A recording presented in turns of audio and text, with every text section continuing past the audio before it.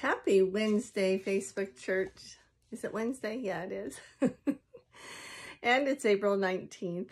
And it is 78 degrees outside, 11:39 in the morning.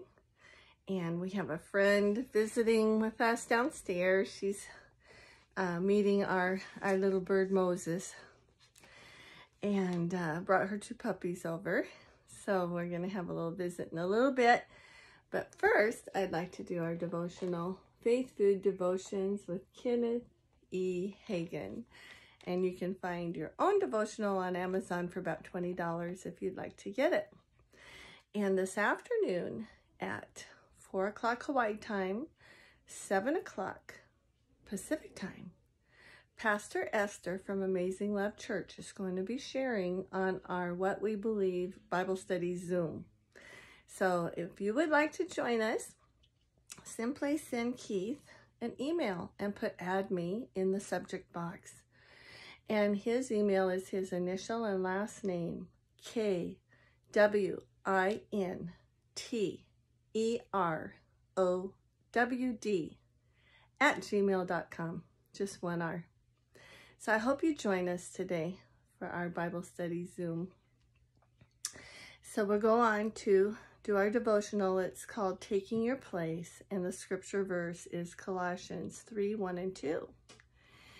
If ye then be risen with Christ, seek those things which are above, where Christ sitteth on the right hand of God. Set your affection on things above, not on things on the earth.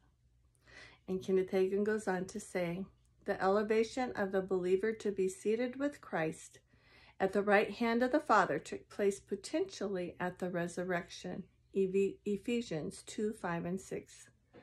Meditate on this passage until it becomes real to you. Remember, every heavenly blessing is yours, Ephesians 1:3.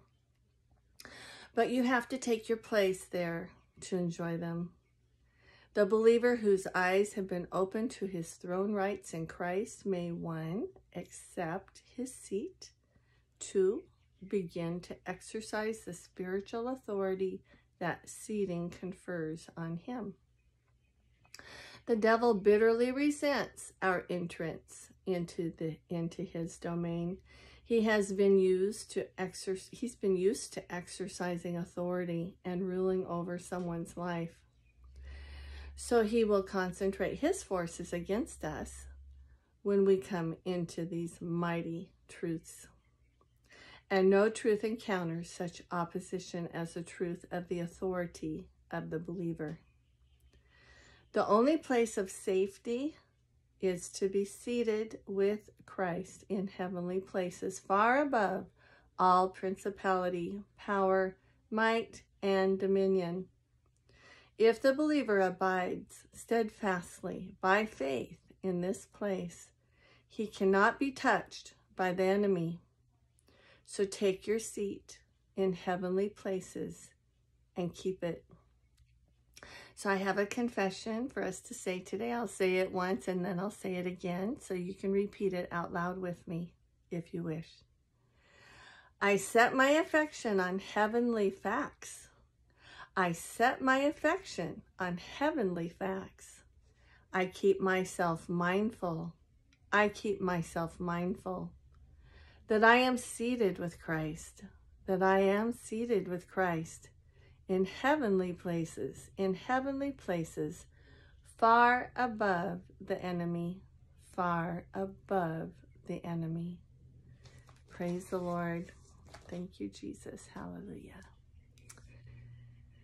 So we continue to meditate on God's word, pray in tongues over it, ask for more and more revelation to his word, his truth, his ways, his divine nature, his character, his love, his truth, his power, his authority. And we're partakers of God's divine nature. And he says all that is his is ours. And we're seated with Christ at the right hand of God in the heavens. It just doesn't get better than that. God bless you. Have a beautiful Wednesday. Hope to see you on Zoom. Love and aloha. Mwah.